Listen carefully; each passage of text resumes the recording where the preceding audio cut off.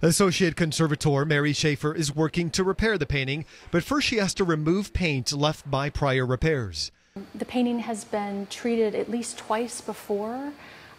Once before it entered the collection, probably to fix the tear. It was acquired in 1932, and then it was treated in 1944 because Joe's face was described as being almost entirely repainted. That could be due to what Schafer calls some heavy-handed conservation work.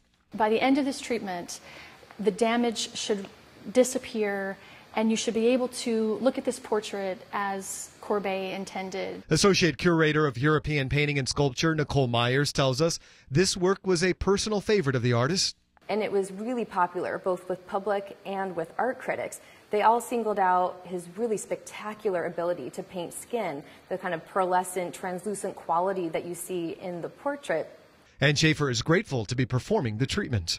This is a real honor to be able to be this close to the painting.